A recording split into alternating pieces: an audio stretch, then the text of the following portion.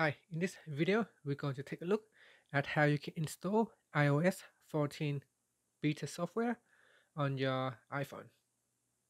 So we need to sign in. I'm going to tap on the sign in button and we're just going to wait.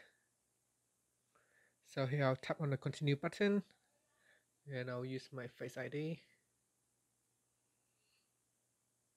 And now it is signing in. And then we're just going to go down. So iOS 14, and you need to tap on enroll your iOS device. So we tap on that and then choose iOS tab up here.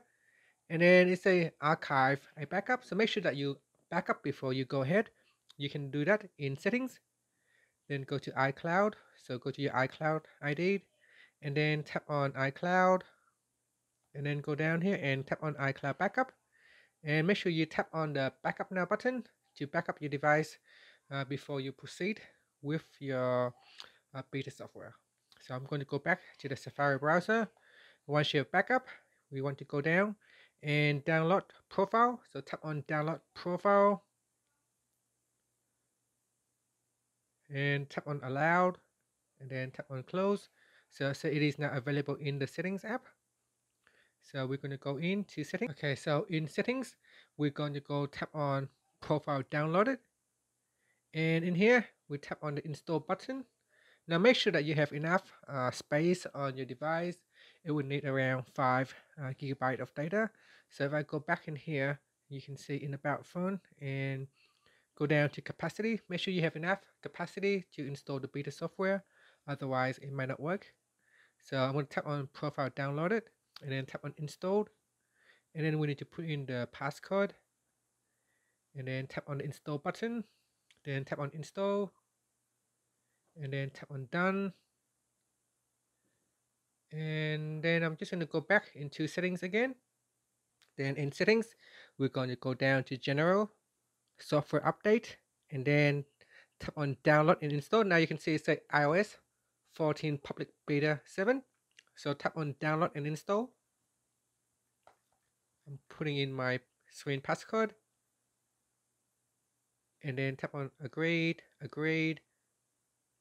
And we will now wait for it to download and install the beta software. So here we're going to tap on the install button. Once it's finished, it's verifying update.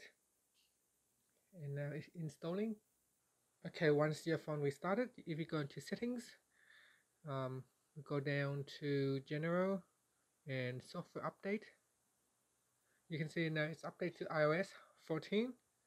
And if we go back into general and we go down, so go back one more. So it should be in general, and then we go down, and then we go down to profile. And in profile, you can see here it says iOS 14 and iPad OS 14 beta software.